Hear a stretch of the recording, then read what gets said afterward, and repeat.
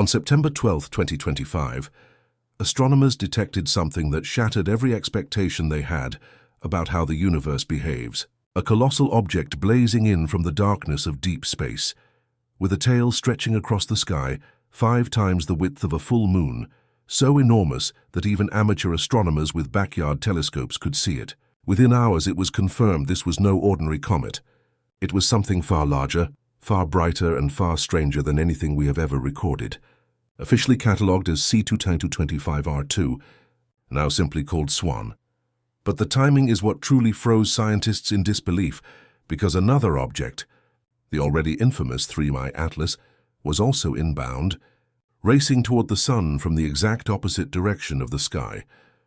Both set to reach their closest approach to the sun within the same 10-day window, both hidden by the solar glare during their most critical moment, and both displaying anomalies that defy the laws of nature. The odds of such a cosmic double entry happening by chance are so vanishingly small that some scientists have stopped calling this coincidence and started whispering the word mission. If one interstellar object was strange enough, then the arrival of a second one, 100 times larger, targeting the same solar corridor suggests we may not be witnessing accidents of astronomy at all. We may be watching an operation. As data poured in, what first stood out about SWAN wasn't just its size, but its behavior. Unlike typical comets, which scatter light in predictable patterns, SWAN's reflective properties showed metallic signatures, hints of nickel and cobalt, the same materials we humans use to forge durable alloys and protect against corrosion. Some researchers began calling it the Fortress because while most comets break apart under the stress of the sun, this one seemed shielded, armored, even maintaining a brightness curve far beyond what natural ice and dust could explain. And its tail, already record-breaking in length, did not behave like chaotic vapor, but pulsed with subtle rhythmic changes, as if controlled micro-thrusts were guiding its motion. Imagine watching a skyscraper-sized tank drift through space, cloaked in a shimmering halo that might not just be gas, but an electromagnetic shield deflecting the fury of solar winds. That is the image scientists are now grappling with. But even more unsettling than its scale is its timing. Because while SWAN looms as a fortress, its smaller counterpart, 3MI Atlas, behaves like a drone, agile, erratic, with strange bursts of acceleration and tail color shifts that no natural process can fully explain. Together, they don't look like random visitors. They look like pieces of the same puzzle, 2 parts of a system converging on the sun at the same time, hidden from us during the very days when their true purpose might be revealed. When astronomers plot the arrival vectors of SWAN and Atlas on a star map, something extraordinary emerges. SWAN comes from Aquarius, Atlas from Sagittarius, 2 origins separated by more than a quarter of the entire celestial sphere.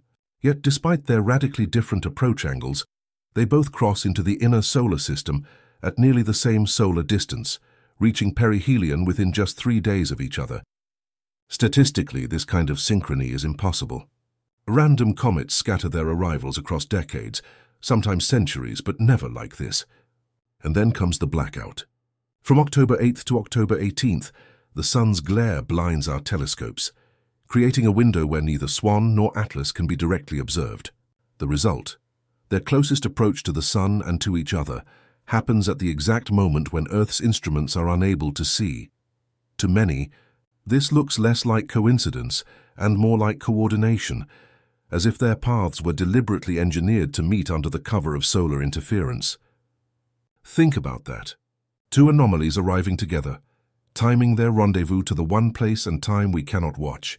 In orbital dynamics, astronomers call this a corridor, a narrow window of space and time where 2 objects align in a way that defies randomness. And this corridor, whether by chance or by design, has forced the scientific community to confront a possibility it has long avoided. What if they are not just passing through, but converging for a purpose? While orbital mechanics raise questions, the energy data raises alarms.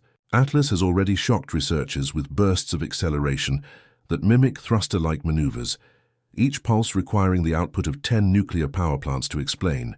But SWAN makes even that look trivial, because its implied energy levels are on the order of 10,000 gigawatts, more than the entire power grid of Earth. No natural comet nucleus can produce such raw output. Its reflective metals, its persistent halo, and its rhythmic pulses suggest not outgassing, but control. Like a machine using plasma bursts to steer itself. The idea of engineered propulsion, once dismissed as science fiction, is now quietly circulating among astronomers who can no longer ignore the numbers. And then there's the timing of the pulses themselves, regular enough to resemble a signal, patterned enough to hint at communication, and so consistent that some are calling Swan not a fortress, but a beacon. If Atlas is a drone maneuvering and adjusting, then Swan might be the mothership, a colossal structure designed to survive millennia in space, arriving now not by chance but by cycle. With an orbital period of more than 22,000 years, Swan could have passed this way long before recorded history, maybe even during the last ice age, leaving traces that our ancestors might have remembered as myths, carvings, or warnings.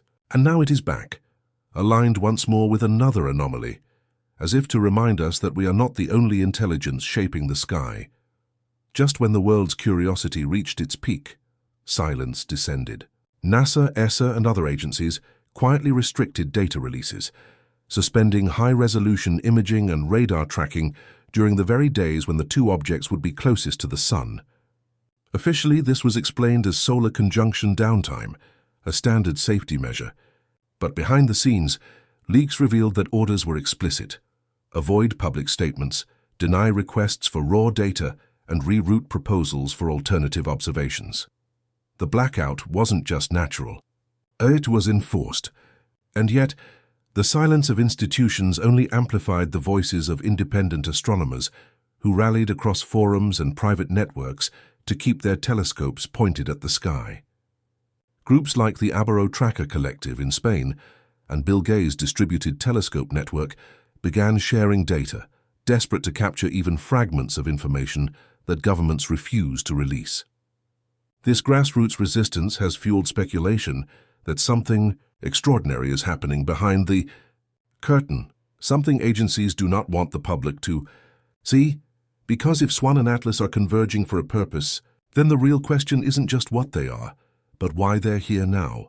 And if their meeting was engineered, then humanity has already stumbled into the middle of a mission we were never meant to witness. As telescopes tracked 3I Atlas, something unusual emerged. Its tail wasn't just glowing. It was changing in a way that seemed deliberate.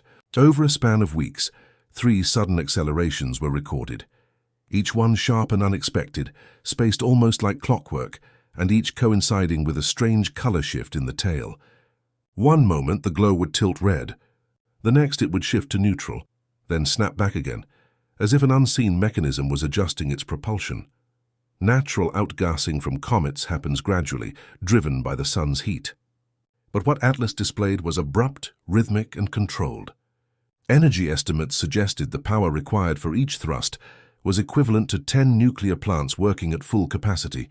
For a chunk of ice and dust, that should have been impossible. For a machine, it would make sense. Meanwhile, Swan's massive structure mirrored this behavior at an even larger scale. Its gigantic tail wasn't chaotic, but pulsed with microbursts that nudged it subtly, like course corrections made with precision. Both objects, one small and agile, the other vast and unstoppable, seemed to be maneuvering within the solar system not as wanderers, but as participants in a plan. And the chilling part was this: their thrusts weren't random. They appeared synchronized. Orbital dynamics are the one thing astronomers trust to reveal truth. But here the truth is unsettling. Swan and Atlas, though arriving from completely different directions in the galaxy, lined up to occupy the same narrow corridor of space and time.